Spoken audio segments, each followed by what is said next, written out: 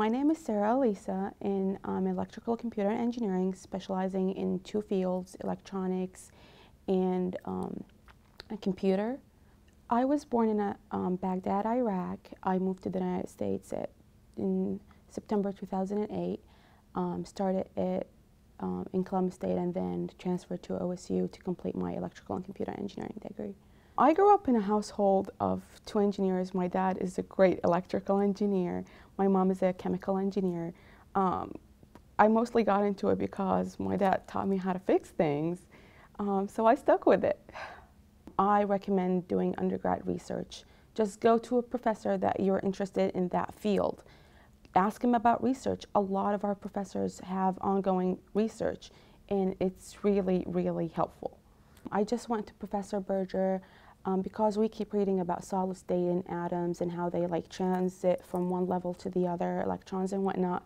Well, you never get a chance to see it happen because it's not obvious to the naked eye. So I went to him and asked if there's anything that I could actually participate in to see how that theory comes into life. So I just went to his office and asked if he has any going research, and he said, yeah, sure. So I was working with him I'm working with him for like past 2 semesters on the undergrad research. It really helps a lot. It makes you see the big picture, because when you take one class and then you have to take the other one that comes after it, you don't make a connection between what's going on unless you see it actually happening. Mostly we're working on the smart card right now.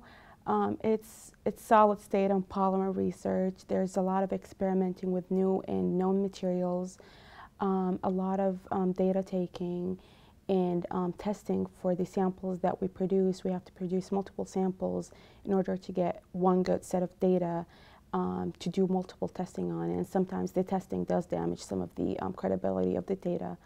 There's a lot of analyzing of our data. We have to sketch things and see how they actually work out, how they absorb the light, what level they break down at, like back-tunnel diodes and whatnot.